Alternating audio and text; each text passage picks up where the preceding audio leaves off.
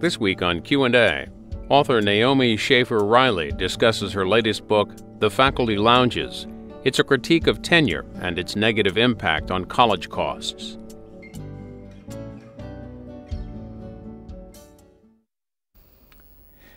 Naomi Schaefer Riley, on page 11 of your preface, you say it's a con game made to suit the interests of the tenured faculty who would prefer to write obscure tomes rather than teach broad introductory classes to freshmen. What's the con game? Well, it occurred to me in researching this book that the professors have very different interests than students and parents do in higher education. What gets rewarded if you're a professor is publication, publication, and more publication. And it's not your imagination in case you've read an academic book lately. It's actually supposed to be obscure because you, as an academic, have to basically blaze new trails. You have to always be saying something new. So, for instance, last year there were 100 new academic works published on Shakespeare. Now, love Shakespeare, studied Shakespeare in college, but I have to wonder whether it's actually worth professors' time to be writing new kind of, theoretical twists on Shakespeare as opposed to teaching a broad introductory class on Hamlet. Where did this all start, the need to publish? Well, it started really with the progressives in the 1920s. There was this whole idea of a research university, which came over from Germany and sort of planted itself on our shores in the early part of the 20th century. And it was really sort of kind of two things. One was with the scientific research, especially in the physical and biological sciences, people really were blazing new trails. And, there was a lot of new ground broken. And the whole idea was that nobody really could judge the quality of the work unless you were really truly familiar with this sort of new complex scientific system that was being employed. And, I think I get that on some level, but what happened was the standards for the physical sciences then shifted over into the social sciences and the humanities. And suddenly those professors always had to be saying something new, and those professors could only be judged, again, by people inside their field. There was also another progressive idea, which was that the professoriate were supposed to sort of form the experts in society. They were supposed to be what we now call the public intellectuals, and they were supposed to be kind of adding to society's store of knowledge. And again, I think this is one result that you see of this today is that professors kind of stand apart, and we are not supposed to, in the broader society, kind of really question what it is that they're doing when they're engaged in their research. The title of your book is The Faculty Lounges and Other Reasons Why You Won't Get the College Education You Paid For. Where'd you get the idea? Why is this necessary now, this book?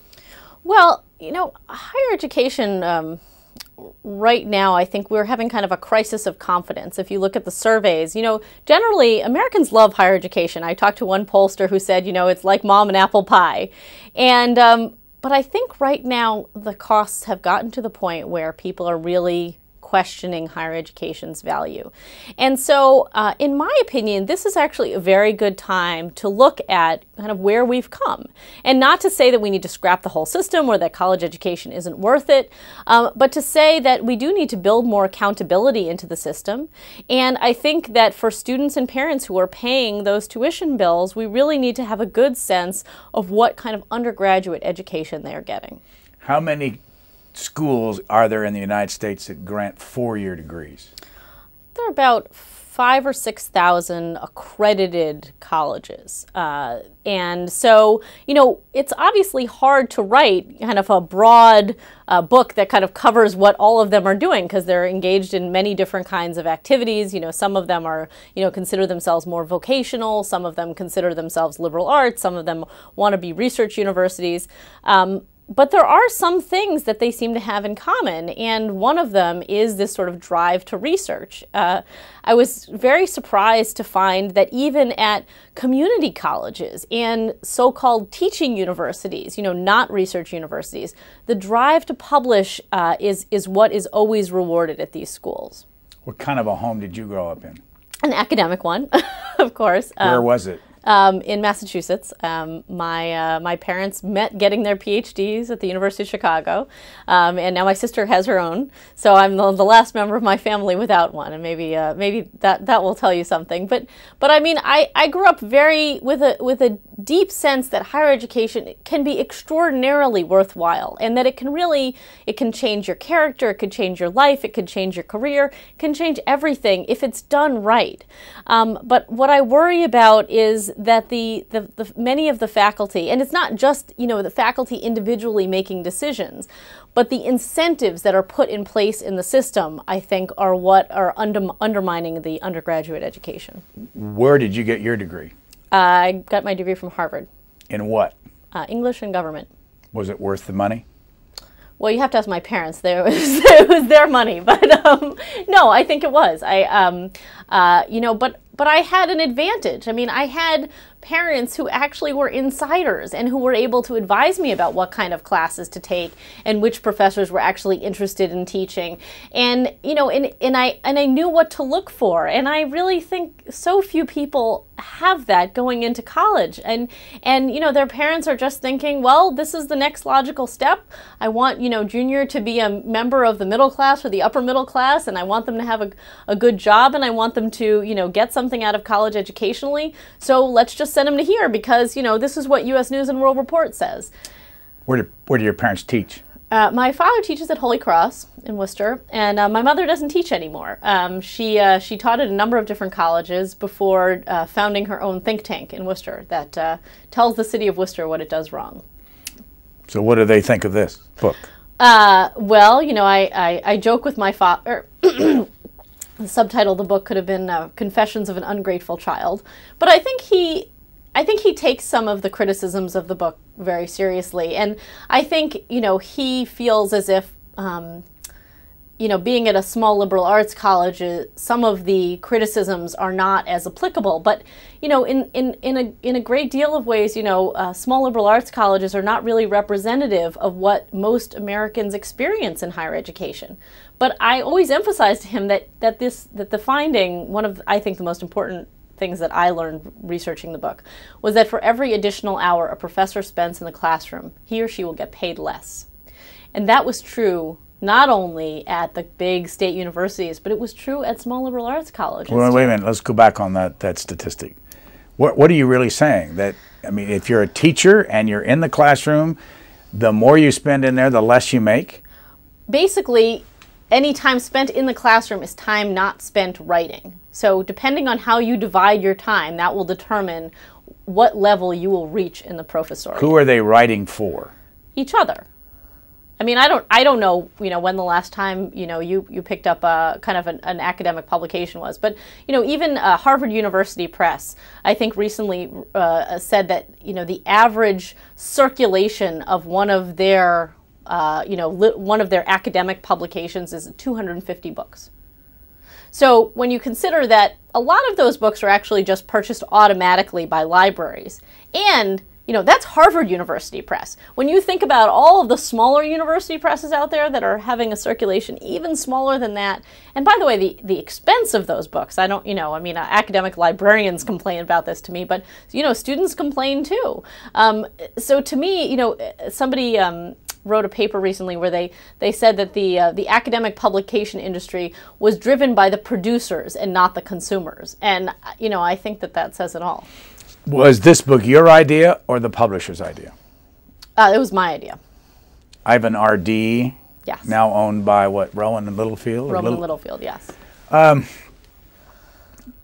Define the word, well, not define it, but explain how someone gets tenure and what is it? So, when you go to a university, you could be offered something called a tenure track position.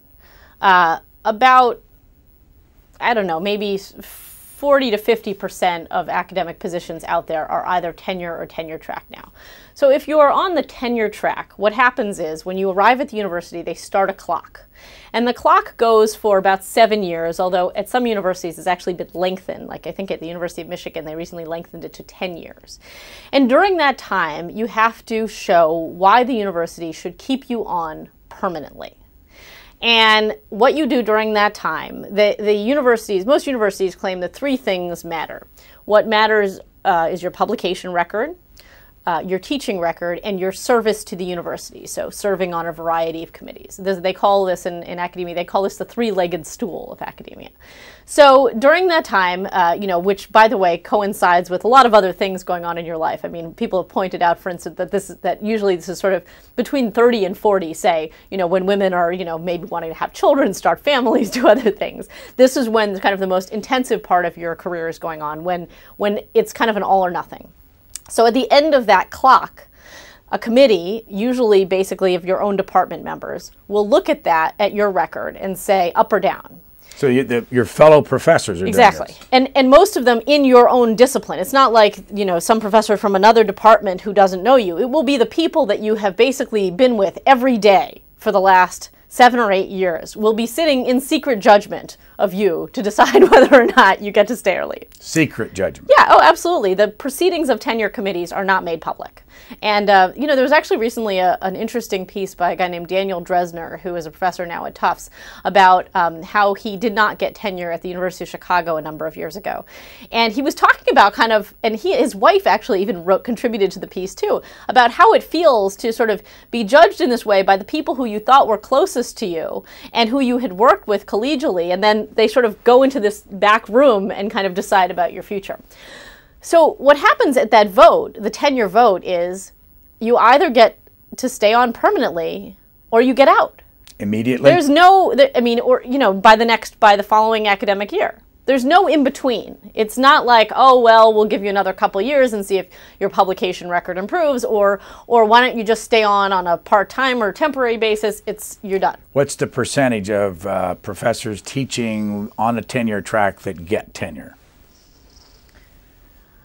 I'm not sure. I mean, I think if you're on a tenure track, that means that they have a tenured position available at some point in the future. So some universities have started to cut down on the number of tenure tracks. That is, when somebody retires, they will say, okay, that's going to be now an adjunct position, which we can get to in a minute.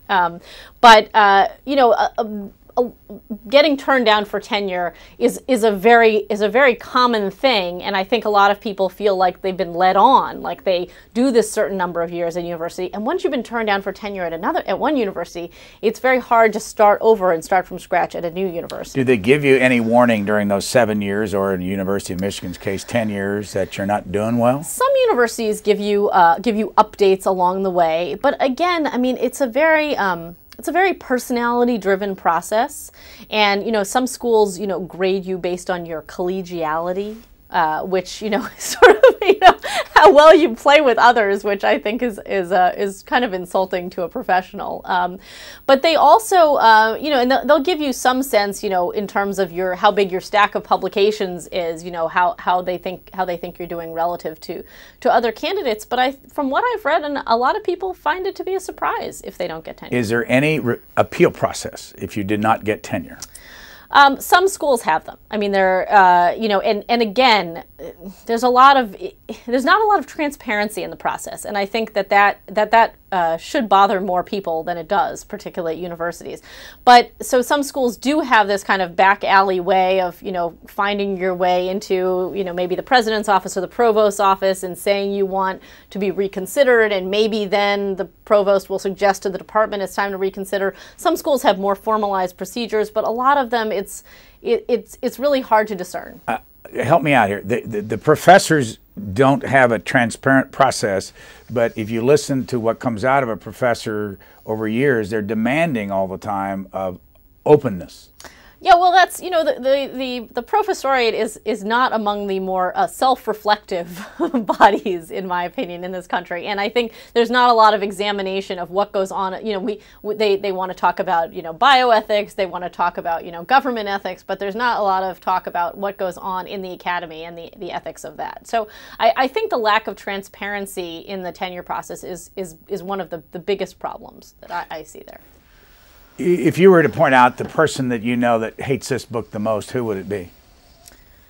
Boy, let's see. Well, I think the head of the American Association of University Professors was asked to comment on my book by Inside Higher Ed a few weeks ago, and I think he said that it left him speechless. So I was happy to take credit for that, but I think he was very, very angry, and particularly I think what most professors disagree with in that book is my argument about tenure's connection to academic freedom. That's sort of the first thing that comes out of professors' mouths when you say, why do you need tenure? And they will automatically, without thinking, just say, oh, to protect academic freedom. So I have a chapter in there, it's the first chapter, and I talk about, what is academic freedom and why does it need protecting? One of the arguments that I make is about the rise of vocational education. Tenure was originally this idea that professors should be able to be protected when they go out on a limb and say something controversial about their discipline. And I say, okay, well, maybe on the margins you can see how, this would be important in the case of a couple of humanities professors, maybe a couple of cutting-edge science, physical science professors. But, professors of business administration, and then I sort of also talk about, some of the new disciplines that have come up, security studies. There are basically professors of cooking who now have, professors of nutritional studies, they call it, who have tenure now. And, when pressed, someone at the AAUP or a professor who is, towing the party line will say, oh, well, we need someone who have, to have tenure in security studies so they can talk about immigration, even though it's controversial.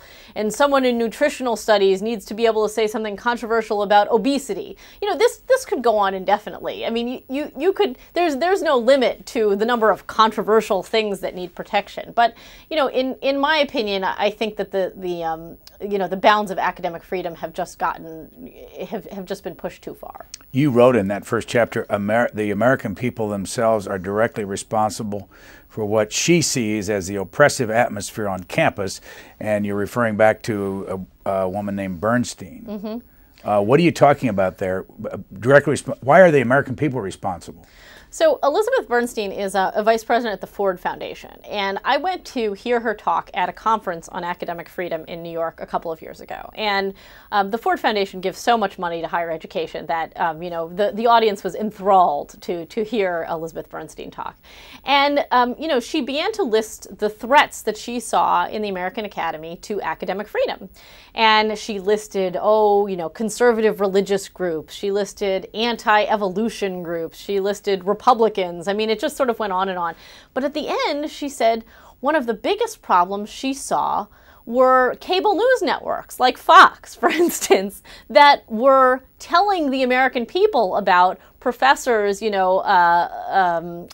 the man at Columbia who wished upon, America a million Mogadishus, or telling people about Ward Churchill, telling people about the outrages of American universities. And to her, what the problem was not the outrages. The problem was that now the American public was interested in the outrages. And, the idea, again, we get back to this question about, you think that university professors and the people who are interested in higher education want transparency. You think that's sort of one of their buzzwords. But no, I mean, they look at transparency as, oh, now all these, the little people are now looking over my shoulder, and they couldn't possibly understand the scholarship that I'm engaged in. You, in the next paragraph, say, just to be clear, here was a representative of the Ford Foundation, the sugar daddy of modern liberalism, complaining that innovations like 24-hour news networks, on and on. The sugar daddy of modern liberal, is that what they are? A liberal foundation? Oh, sure. I mean, Ford Foundation was responsible for sort of, funding the Great Society before it was, funded by the government. I mean, and even now, if you look on campus, I mean, what are the programs the Ford Foundation funds? They fund something called the Difficult Dialogues program, where as a college, they will give you, if you're a college administration, they will give you $100,000 to promote dialogues on your campus about race, about sexual orientation, about all of these things. But for Ford, you know, the answers are already clear. I mean, you know, the problem with race is that, you know, minorities are oppressed, and they're still oppressed to this day, and they're still suffering from the legacies of slavery. You know, sexual orientations are all good. It's just a matter of choice. I mean, they're not dialogues. They're just, you know, sort of one-sided propaganda campaigns. Where do you come from on the political scale? Well, on the right. How did you get there? I came by it honestly. I mean, I think my parents would both qualify themselves as conservatives. Although, you know, I mean, I think that I've thought about it enough too. I mean, I used to work for the Wall Street Journal editorial page, and I largely agree with that sort of philosophy on free markets, you know, economically. But I'm also something of a social conservative too. Your father teaches at Holy Cross. How does a conservative, I mean, the implication is that there aren't many conservatives in academia. There are not. It's you know, one of the things that people like to say about tenure, and I interviewed a lot of conservatives who defended tenure because they said, look, I would lose my job tomorrow if I didn't have tenure. But the idea that tenure has really protected dissent on campus is one that I think we've had enough experience with to examine a little bit more carefully. You know, just to give you an example, you know, when Barack Obama was running in the last election, American professors gave 8 times as much money to him as to John McCain. Now, obviously, John McCain lost, but it wasn't quite by that margin. You know, but it's not just politically that dissent is not protected. I mean, I talked to people who were familiar with arguments in physics departments, and they said, look, if you come out with the wrong view of string theory, I mean, you will also be sort of pushed out. It's not an environment that tolerates dissent of any sort very well. There was a story recently about a professor at Ohio University who actually got tenure. He had been a journalist before, and he got tenure, and then he wrote a piece for the Chronicle about how he had resolved to act from now on, now that he has tenure. And basically, he just said, I'm done. I'm not going to rock the boat anymore. I'm not going to stand up anymore. You know, it was like someone who had been beaten down. And I think, you know, that process we were talking about, that 7 to 10 year process where you're with these people, you know, every day, and you're trying so hard to please them because you want that job for life. I think what it just promotes is an atmosphere in which everyone keeps their head down and their mouth shut. Have you ever run into anybody who's conservative in a college atmosphere and who keeps their head down on their politics until they get tenure? You know, I guess I sort of hear these stories apocryphally. You know, this was sort of the famous line of my former professor, Harvey Mansfield, who sort of jokingly advises people who ask his advice to first get tenure and then hoist the Jolly Roger. Yeah, by the way, not to interrupt, he sat right there one day and said he was only one of 6 professors in Harvard. Who was a conservative? Who was a conservative. I'm sorry, yeah, who was conservative. Let's see, I've probably come to a similar tally. So, yeah, I mean, I think, but it is a rare person, I think, who can control themselves for that long and then suddenly, at the age of 40, basically wake up and start speaking their mind. I mean, if you can do it, if you can kind of sneak under the radar for that long, fool people into thinking, you know, this is somebody who will really get along well with, you know, the liberal atmosphere at the university, and then all of a sudden wake up and say, aha, I have tenure, now I'm going to out myself to everyone. You know, good for you, but I don't know how many of us can, A, sort of keep it to ourselves for that long, or B, once we have, you know, really want to offend all the people that we've befriended. I know that's not the subject of the book, but you went to Harvard and you're a conservative, and there aren't many conservatives teaching at Harvard, but they didn't change your mind. No, I mean, look, Harvey was talking about political conservatives. I took a number of apolitical classes at Harvard. Like I said, first of all, I was majoring in English and government. So, you know, I took government classes with Harvey Mansfield, with Peter Berkowitz, and with a couple of other, you know, professors who I think would classify themselves as conservative. But what I really liked about the professors that I had was that they left politics at the door. I mean, I took classes on Chaucer and Shakespeare and Plato, and even Harvey Mansfield, who was a well-known conservative outside of the classroom. We didn't sit around discussing Republican talking points or something like that. In fact, I remember his last sort of popular book was on manliness. And I took a graduate seminar with him, I think it was my senior year, and a number of kind of, let's just call them radical feminists showed up. I think they wanted to really kind of disrupt the class and, and get their views heard and protest, the idea that we would even have such a class. And, Harvey Mansfield sits down, he's a very sort of mild-mannered guy, and he just sort of starts talking about Plato and courage. And I think these women were just sort of like, well, where do we go from here? I thought we were going to talk about Gloria Steinem, or I thought we were going to talk about, some sexist pigs that we could start harassing. And I think that my point is that, so many of the professors that I had, I appreciated the fact that their politics were not part of the curriculum. You say that in 1994 that they could not restrict the age at which you had to retire. I mean, we used to have to retire in this country at 65. Right. It was originally passed back in the 80s, but schools got till 94 when and what has that done to the universities? Well, it's exacerbated the tenure problem. In fact, many people who say to me, "Oh, why get rid of tenure? Why not just reinstitute mandatory retirement?" What you have on campus now is a lot of aging baby boomer professors who are not really doing their job very well, and they're just kind of waiting until their 401k gets big enough that they feel comfortable retiring. And every time the market takes a hit, they're like, just one more year, I'll stick it out. So it's a problem, and I certainly see how mandatory retirement could solve that in some sense, but I'm very reluctant to go that way. I mean, I had some great professors who were 70 years old. I mean, I think I shouldn't say, but I certainly, Harvey Mansfield is well over 70 now. And many of my professors that I had at the time were certainly well over 65.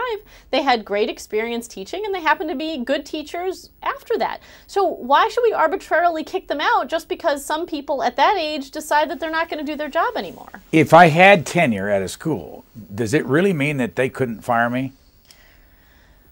It's technically not supposed to mean that. But I have to say, I have talked to so many administrators who have just said, it is almost never worth it to fight that battle. I mean, we mentioned Ward Churchill a minute ago. When I started this book, I kind of resolved, okay, I'm not going to mention Ward Churchill on every page. He's kind of an outlier, and people are sick of him. And by the time the book comes out, he'll be old news. The week the book was published, the Colorado State Supreme Court decided to hear his case. This is a man who, 6 years, I think, after he was fired, is still fighting this battle. So you're the president of Colorado University, Hank Brown, who, by the way, has since stepped down. I mean, Hank Brown must wake up every morning and think, oh, God, this man, he will not give up. I mean, it costs universities so much money to get rid of these people.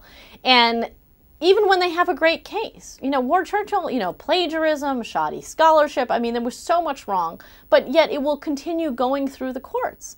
So, to me, the lesson that I've gotten, I mean, if you look at the Chronicle of Higher Education or Inside Higher Ed, one of these, industry newsletters, they periodically run advice about how administrators can kind of gently push these people out. And one of them I was sort of shocked to read was how an administrator can say to a professor for whom it's time to go, well, you could still teach one class, okay? So one guy wrote in saying that they had tried this at his school, but so they had hired a new young professor, dynamic professor, to take the place of this aging professor that everybody agreed was incompetent. And then they had this fight over who was going to teach this one class because the professor, well, you promised I could stay. And so the compromise was they would each teach a section of the class. The article, by the way, was called, "You'll Pry This Course from My Cold Dead Hands." And so they have this fight over, who is going to teach the class. They each decide they're going to teach half of it. And there's no mention in this article about how the fact that now half the students taking this class are going to get someone who's utterly incompetent. I mean, to me, it demonstrated that tenure was just, it has nothing to do with the students. I mean, the teaching is the last thing on these administrators' and faculty's mind. Define the differences. A state school versus a private school. What's different if you go to one or the other? As a student or as a... Yeah, I mean, what are some of the overall differences about unions and tenure and costs? Right. So the tenure system is not much different. People go back and forth, between public and private universities, and they largely have the same system. It's still the 7 years. There's some different rules about what is protected speech and different kinds of senses of academic freedom, because with the public schools, the courts are more involved because it is taxpayer funded. So the tenure system is not much different. Unions are certainly somewhat different, but so what happened was in 1990, I think there was a ruling by the Supreme Court that said if private universities did not want to recognize faculty unions, they did not have to. The ruling was called NLRB versus Yeshiva University, and what it said was that faculty are like management, and so they cannot they need not be recognized as a union. At public university campuses, unionization on public university campuses is one of the fastest growing areas of organized labor right now in the country. You have a situation where the unions have recognized that obviously the manufacturing base is shrinking and the private union base is shrinking. So public sector white-collar jobs are where the growth is going to happen. So you saw actually some of this. I think people were a little bit surprised during the fight about Wisconsin a few months ago to hear that there actually were unions of professors at the University of Wisconsin. I mean, unions are generally something we think of as, for people who are, in jobs where they can really be exploited, where maybe they're not as, people are not as educated, and yet it's really growing in higher education. So that's one big difference, and I think you're seeing, the effects of that. I mean, unions at the bargaining table will mean, less distinctions in terms of merit pay. Pay will be based more on, your level of seniority. And a lot of professors and administrators I talk to will say that, unions have been a force for mediocrity on public university campuses. So I go to, I guess I have to have a PhD if I'm going to get a tenure. Yes. Which takes me how many years? Well, that's lengthening too. It used to be 5, 6, 7 years. Now the median time to say a PhD in English is 11 years. You mean 11 years for just the PhD time? But what do? You teach while you're going through that at the school? You do, but that's not. It's not because you're working on your PhD part-time that it takes 11 years. In fact, Louis Menand had a piece in Harvard Magazine a few months ago where he speculated that one of the reasons it's taking people in the humanities so long to get their PhD is this whole mandate to find some new twist on things that people have written about so many thousands of times that you'll finally find the topic and then you'll realize that somebody else, oh my gosh, has written that 5 years ago in some obscure journal, and you'll have to start from scratch. So can you characterize how much money people make that are professors? Not a lot. This is a full professor. Full professor varies. means you're at the top of your game. Yeah, so you have tenure and you can't really be promoted anymore. So you're probably, by the time you're full professor, let's say you're in your late 40s maybe, and you could be making, depending on the university, depending on the area, $60,000, $70,000, $80,000. I mean, the salaries of professors don't outrage me. I don't think that that's the problem. That's really not why I asked, because I wanted to Sure. go on and they have tenure and they're full professors and they make, let's just pick it, $70,000. Sure. How much actual teaching do they have to do? Well, let's start with the public research universities. You got tenure now. You don't have to. Sure. You're not on the. You're home free. Okay, so you have tenure now, and at a research university, you could be teaching, probably as little as 2 classes a semester. 3 hours a week each. Yeah, pretty much. 6 hours in the classroom a week. Yes. So what happens at a research university is the assumption is that you will be spending approximately half of your time doing research. So, if you ask a state legislator, for instance, oh, how much are you subsidizing research at your state university? And they'll say, well, it's not that much, and a lot of the money is coming from the federal government. The answer is a lot, because you are paying people a full salary to only be teaching half the time. Do you by chance know who gets the most amount of money of all the universities for research? Of all the universities for research? Oh, you mean from federal the grants? federal grants? No, I don't. There are about 100 universities in America that make up something called are part of a club called the American Association of Universities. And the only way you get into that very prestigious club is by getting a lot of federal grant money. And there was actually just a couple of schools actually recently got kicked out of it. Well, Syracuse decided it was about to get kicked out, so they left voluntarily. And I think the University of Nebraska actually just left too. What was interesting to me about the Syracuse case was that they were actually getting some private money for some of the research they were doing, but that doesn't count for the AAU. You have to be getting federal money. So that the prestige is all wrapped up in this must be, public government funds. So at a time when we are trying to figure out how to cut back and how to reduce the cost of higher education, they're thinking, how can we get more out of the federal dollars? Can they make money outside the classroom, outside the university, when they are tenured professors making $70,000 a year and teaching 2 classes a semester? Sure. How much of their time? In other words, who holds them accountable for research? You mean, could they be making money doing research like for a private company? Well, in other words, if you're, again, Yeah. I've been at school for 15 years. I've got a full professorship. I'm teaching my 2 classes. But I really find myself capable of making lots of money over here. And I don't want to do research for the school. Can you just blow the school off?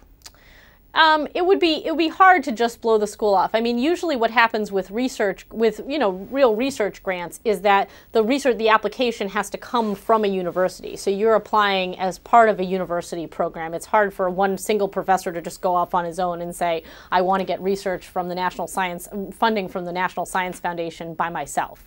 But it would be a different story, for instance, if you have like a drug company, and this is where some of the controversy has happened recently, where you have professors who have, kind of reached their own private agreement, either with biotech companies or drug companies, where they're making money, and it's possible that their research is actually, in some ways, coming into conflict with their job, because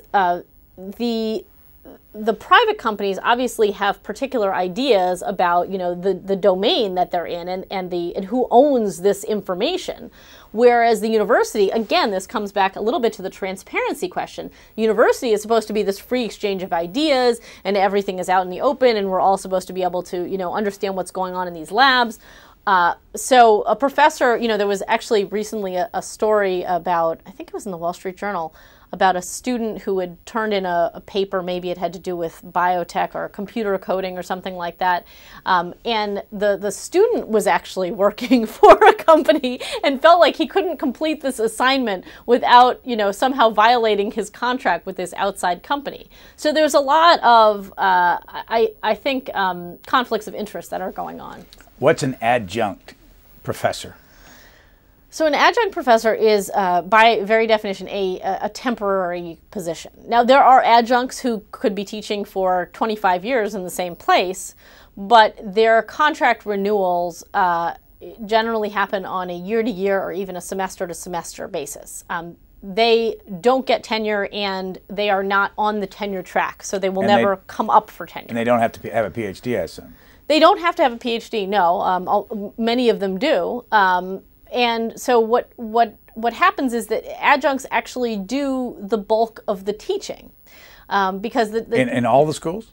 not in all schools, but in large universities, where you have a senior tenured professors who kind of opt out of life in the classroom after a certain point, except for maybe graduate seminars or perhaps upper level undergraduate seminars.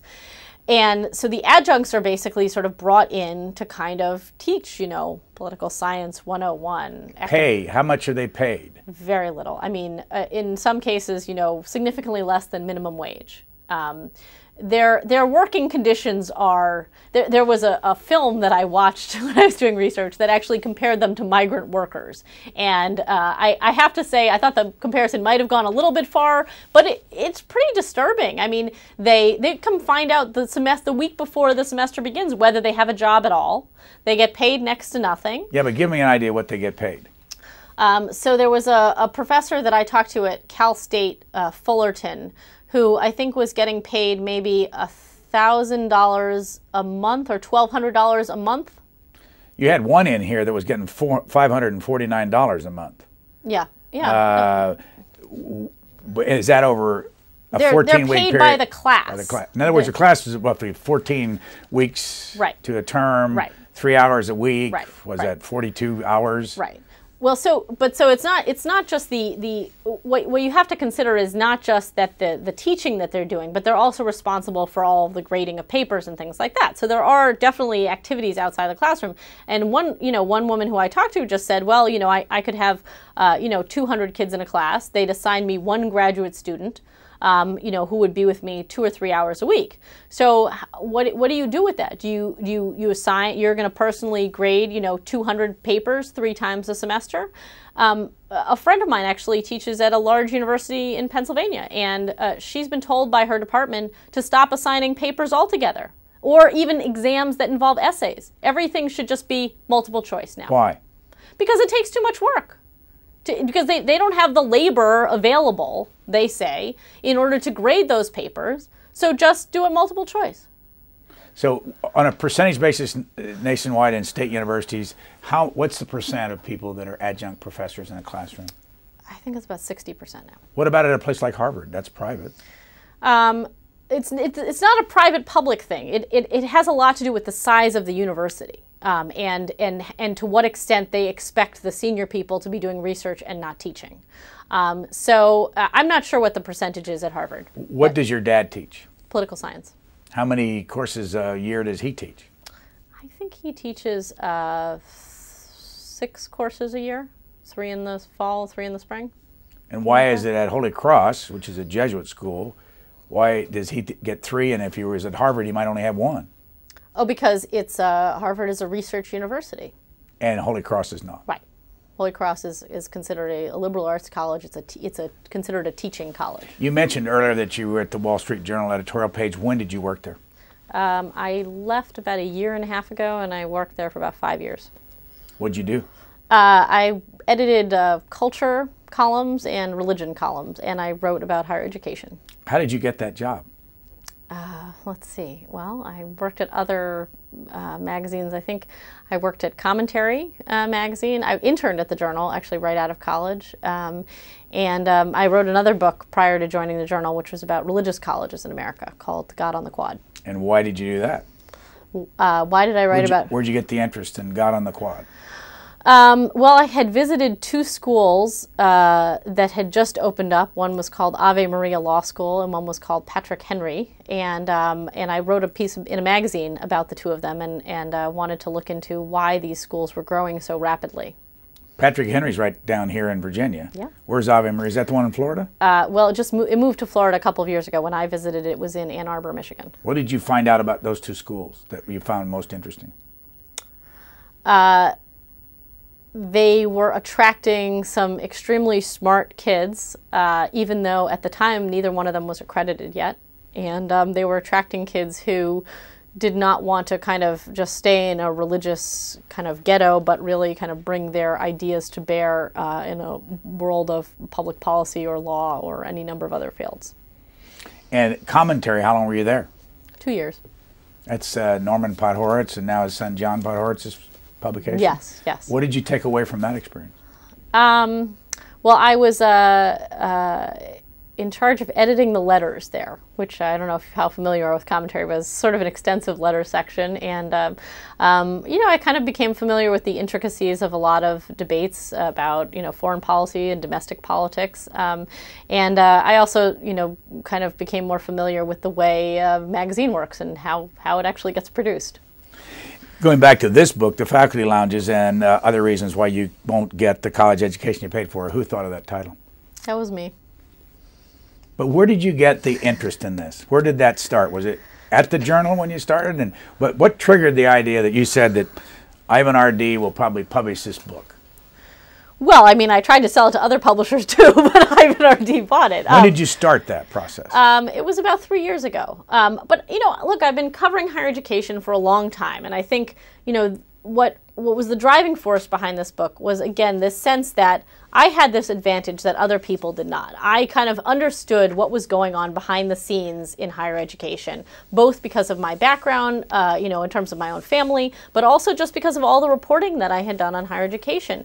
And, what happens when a student walks onto campus today, there's you're an 18-year-old, you walk onto a college campus, and someone hands you a guide this thick, and then says, yeah, pick anything, see what you like. And, administrators kind of tout it as this, choose your own adventure game. And it's not. I mean, 18-year-olds, the bottom line is 18-year-olds don't know what they don't know. And to me, pretending that, they're going to be able to craft for themselves a brilliant education when often many of our general education requirements have been dropped, the core curriculum has dropped. People like to talk about how, they think that, people who are wrapped up in the idea of a core curriculum just want the great books of Western civilization, and it's their attachment to Western civilization. And that's why I want a core curriculum because I think people need some basic foundations. The education that an 18-year-old will craft for himself is completely haphazard. You will have animal behavior for an hour on Monday, introduction to psychology on Tuesday, French literature from 1800 to 1850 on Wednesday. And at the end of 4 years of this, can you really say what this broad education you were supposed to have, what that turned into? And this professors are doing this too, because professors want to spend their time researching their own little narrow subject. They would also be perfectly happy to teach a class in their own little narrow subject. And no one is saying to them, no, no, no, no, no. You may prefer to teach a tiny seminar on an obscure topic, but what these kids really need is a broad introduction to your subject. You say there are no jobs for tenured professors out there, but you say your sister has a PhD? She does. Is she teaching? Yeah. Where is she teaching? She teaches at a place called New England Conservatory, where they do not offer tenure. Did she do that on purpose? No, I don't think so. I think she would have been perfectly happy to accept a tenured position. So you also write, for just the reason that Larson elucidates, higher education is so broken right now that it's time to change the pitching mound and the distance to the bases. Are you a baseball fan? A little bit. Not to mention the strike zone and the number of players on each team. It's so broken? How come? Why are all these schools lists to get in much bigger than the spots in there to get them to bring the students in? Well, there are a couple of ways in which people, try to measure the quality of higher education. One is they say, look, we're the envy of the world. People come here for our colleges and universities. And to that I say, well, first of all, you're talking about a very small percentage of kids. You're talking about generally graduate students who are coming here for our, hard science classes. So it's not all of American higher education that is the envy of the world. But the second thing I think that people seem to forget is that higher education kind of has a monopoly at this point. Colleges have a monopoly on credentialing. I mean, people want to get into college because college right now is the ticket to the middle class. And I don't begrudge people that. I don't say, well, you should just, you should find another way, because right now we don't really have much in the way of another way. We don't really have a lot of apprenticeships, and college has become kind of the catch-all for every different kind of career you want to pursue. But to me, I think we could do better. I mean, there was a story a few weeks ago, maybe a couple months ago, about the founder of PayPal, Peter Thiel, who offered kids, I think, $100,000 if they would drop out of college and come work in Silicon Valley, or create their own kind of startup instead. And a lot of these kids kind of already had credentials in the sense that they were already working for IBM at the age of 13 or something like that, so they weren't going to have trouble getting a job. But what Thiel's point, I think, that he was trying to make was that there is a price for this, and you could spend 4 years and this amount of money on something, but you better understand what the value of it is. And for some people, it doesn't have much value. For some people, you can get a job out there without it.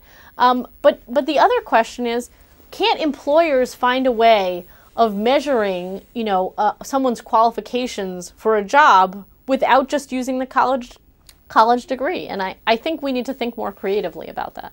Who have you listened to in your professional life that talks the best about tenure? Who's the most convincing?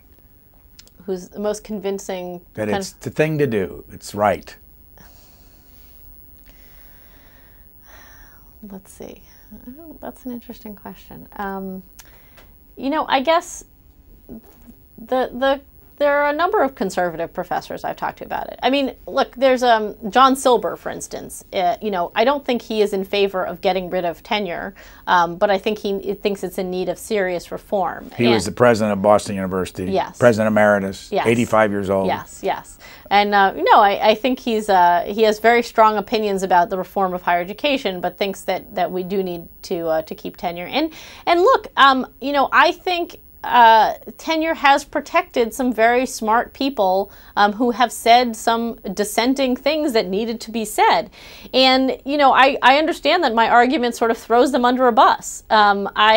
I interviewed Checker Finn about this. He's a former assistant secretary of education who now works on education reform issues. And he sort of summed up, what I sort of eventually took as my position, which was, saving the jobs of 400 conservatives is not worth saving the jobs of 400,000 liberals. He said the situation is so completely unbalanced now that the idea that we're just going to keep this system because of the few conservative professors are out there just seems silly to him. What's the Cherry Award? The Cherry Award is a teaching award, and I think you get maybe $200,000 for being basically the best professor in America. So a couple of years ago, when I was at the Journal, I did a story about the 3 finalists. It's given out by Baylor University, and you can nominate, students can nominate you, other professors can nominate you, and you. Basically, there's a committee that eventually sort of judges the finalists and decides, who will win this award based on their ability to convey information to students. By the way, again, sorry to interrupt, but Ken Starr is the president of Baylor University now, and it's in Waco, Texas, in case people didn't know where it is. Yes. And you wrote about the 3 that were the contestants, Roger Rosenblatt, who people would know from public television. Sure. And 2 other gentlemen. Do you remember their names? I'll try to find them. Mr. Berger, believe it, Edward Berger. Edward Berger at Williams. He was actually the eventual winner. And Elliot West. Yes, at the University of Arkansas. So I actually went to see Berger and West in person, and they're 2 very different kind of styles of teaching. West is he's not dry, but he sort of is telling a story, and he's been telling this story about American history for many years. There weren't a lot of fireworks or shenanigans going on in his classroom, but I was sitting in an audience of 200 people, and the only visual aids, he was putting up sort of some slides of historical photos. Everyone was just sitting there and listening to him utterly rapt because he kind of knew how to tell a story, and there was a lot of information being conveyed. And he wasn't, reading off of notes and just sort of staring down like this. I mean, he really was engaging with the audience, trying to see, are people awake? Are you listening to me? And Berger was sort of much more dynamic, kind of, doing a little more jumping around. But again, there weren't a lot of fireworks, and, and he really, he did a speech at Parents Weekend at Williams, so it was parents and students. But, he's a math teacher. Now, and this sort of struck me because I was like, the best professor in America is a math professor. I mean, you have to not only sort of convey these ideas, but you really have to engage people who, lots of people just have to take his class because it's a requirement. He's teaching kids who are not necessarily interested in the subject, and he's making them interested. Let me ask about, you said the best teacher in America, according to the Cherry Award, yeah. Who judges the Cherry Award?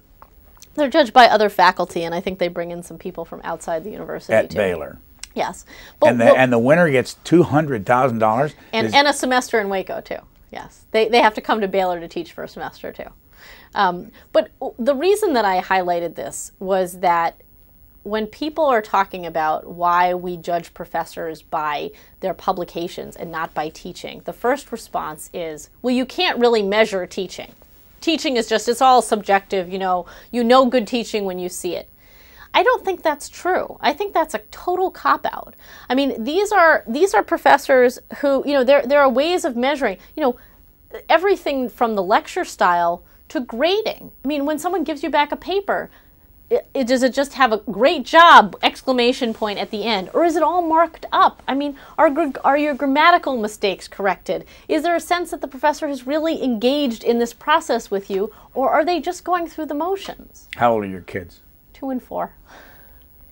Do you think by the time they're old enough to go to college, you'll think it's a good idea to go to college? I mean, based on the fact right now that one school in this country, I think, is $60,000 a year. Yeah. Tuition.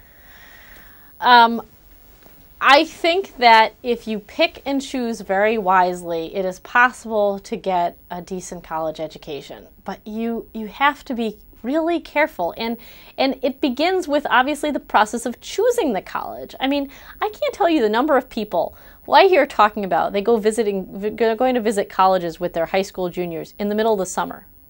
And I asked them, why? What are you doing there in the middle of the summer? There's no teaching going on. You're just looking at the scenery? Can't you just look at the view book they sent you?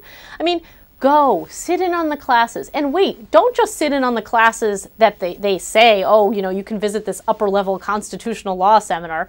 You won't be getting there until you're a senior, if then. Go visit an intro class in a subject that you're interested in. Did you do that before you went to Harvard? No, actually, I spent my freshman year at Middlebury, and my parents gave me 3 choices of colleges I could go to where they felt they had a sufficient quantity of friends teaching. Why did they do that? Because they knew that those were the places I would get a good education, and Harvard was not among them, by the way. Why did you switch from Middlebury to Harvard? It was a little too isolated for me. Middlebury in Vermont. It's in the middle of Vermont, and I just, sort of socially I didn't feel it was right for me, but I also felt like the students weren't as engaged as I found them to be at Harvard. Where did you meet husband Jason? At the Wall Street Journal. And you two live where now? In New Rochelle. And what does he do? He still works at the Journal. He's an editorial board member. Do you have another book in mind already? I mean, this was when did you finish this? Well, the book came out in June. But when did you finish it? I finished it last fall. So you're on your way to the next book? Yes, on a different topic. It's about interfaith marriage. And is that what your situation is? Is it an interfaith marriage? Not quite. My husband's of no faith, so. But it's a subject that interests me. My other sort of the thing that I write about most besides higher education is religion. And when do you plan to have this one completed? Well, it's due in June to Oxford University Press, so if the editors are listening, June. Big book? This is not a huge book. Is the next one bigger than this one?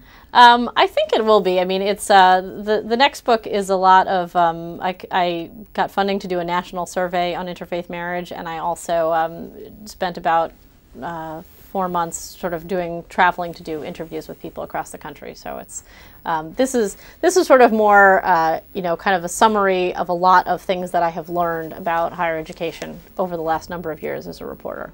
The name of the book again is The Faculty Lounges and Other Reasons Why You Won't Get the College Education You Paid For by Naomi Schaefer Riley, and we thank you very much. Thank you.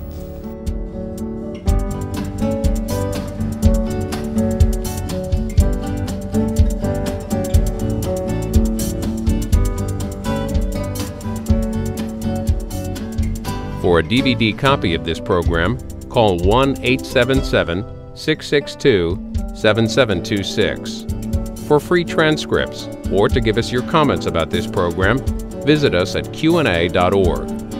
Q&A programs are also available as C-SPAN podcasts.